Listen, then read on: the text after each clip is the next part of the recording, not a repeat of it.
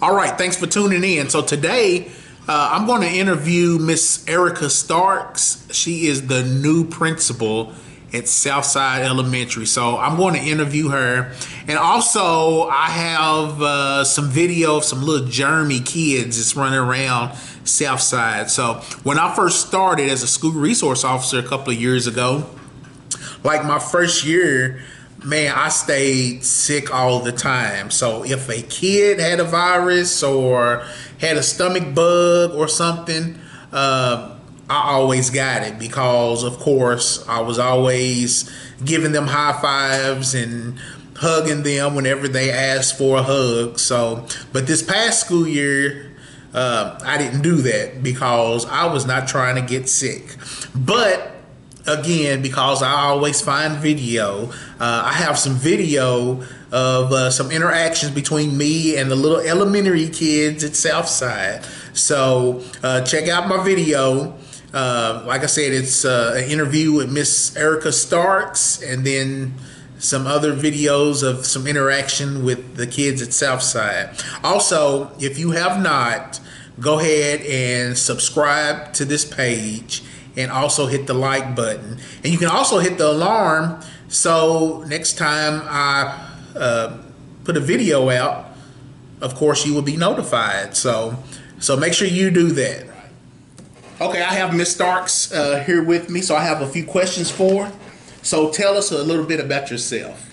All right, well, I was born and raised in Hopkins County. Grew up on an old gravel road in Nortonville called Possum Pocket. I went to high school. I'm a Hopkins County Central graduate, and I have been married for 20 years, and I have 2 children, a daughter named Emily and a son named Alex. All right. Do you have any hobbies? Yes. I love softball. That's my passion. I played it when I was growing up, and I was lucky enough to get to be the assistant coach for Hopkins County Central. Go Ladies Storm softball. And I also enjoy the outdoors fishing. A couple weeks ago, I actually got to go trout fishing for the first time, cool. And so that was really, really cool. All right.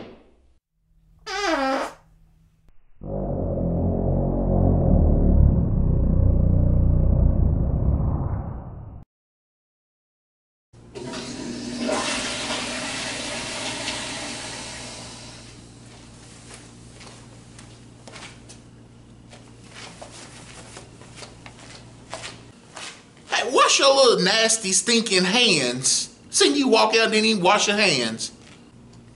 I did wash my hands. Go wash your hands.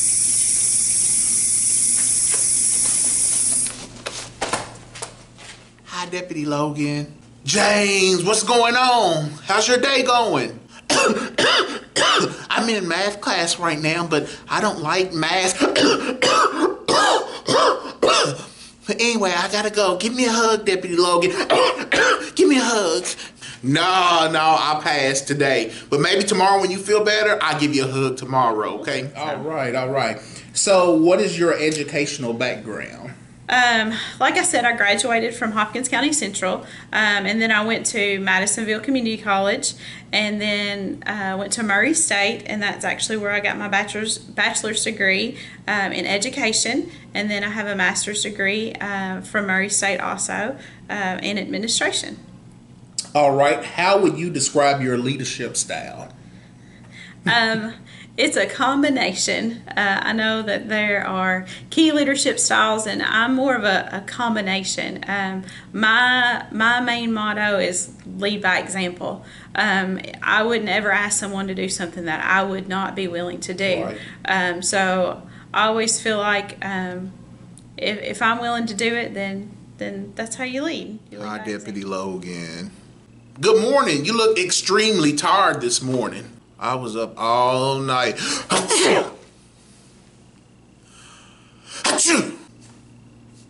Ugh. I was up all night playing Fortnite. I'm going to the gym. Give me a hug, please. No, I'll wait till you wash your hands.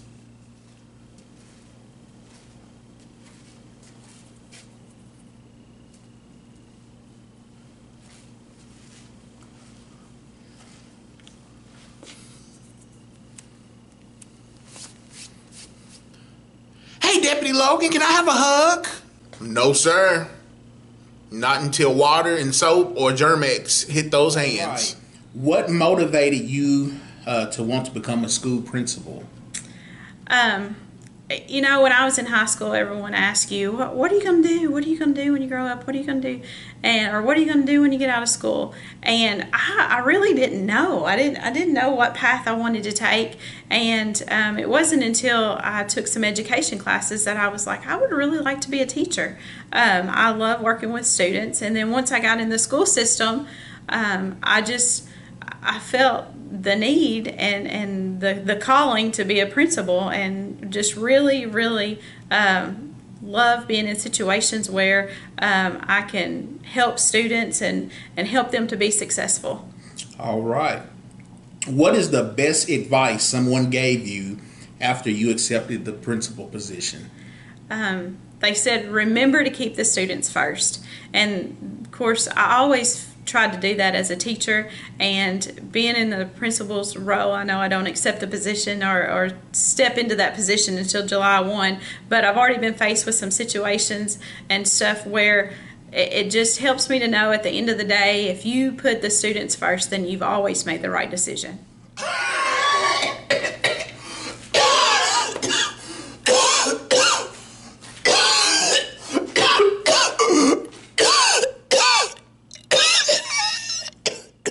You okay, Bobby? Oh, I'm not feeling well today, but my mom said I had to go to school. Oh, well, I hope you get to feeling better. Just go ahead and go to the gym until the teacher comes and gets you. Okay, can I have a hug? No, sir.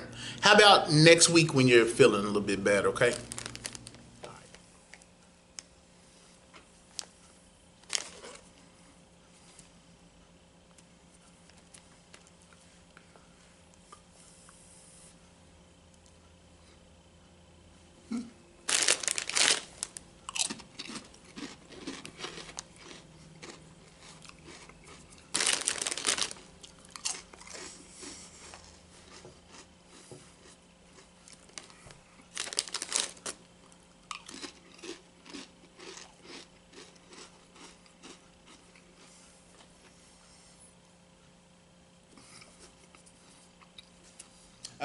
What is one thing you know you want to make better at Southside?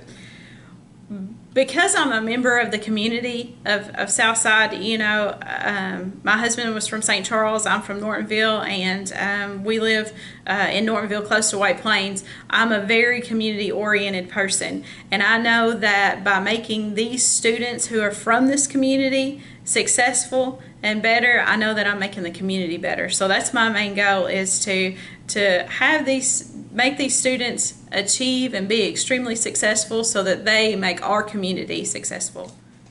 All right. Hi, Deputy Logan. How are you doing? Well, can I borrow your taser? My brothers, they've been picking on me all day, and I want to tase them. And let me tell you something funny. My dog, he ate my Crocs. You see my new Crocs my mom bought me? My dog ate it up. Not only did he eat them up, he ate my homework.